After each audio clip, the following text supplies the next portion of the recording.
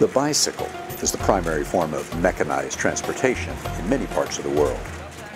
And it's not just for hauling people. In places like Vietnam, the bicycle also doubles as the pickup truck. A significant number of small businesses are built around the ownership of a single bicycle. A common one is the entrepreneurial recycling operation.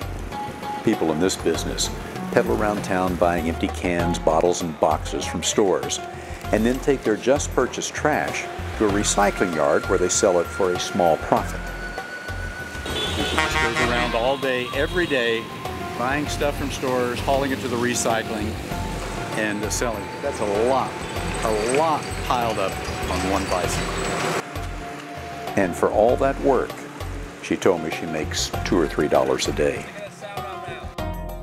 The bicycle can also be a mobile produce market with fruits and vegetables. It can be a traveling garden center.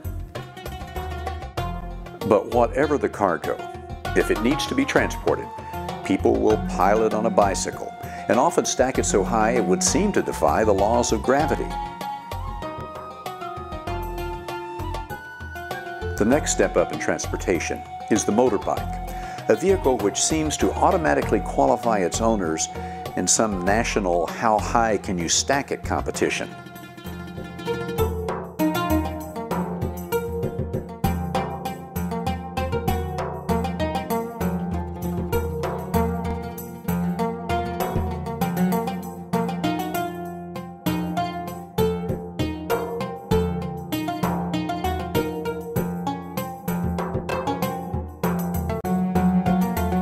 And if it wasn't dangerous enough, just trying to balance these big loads, the people on the bikes are often talking on their cell phones while negotiating traffic.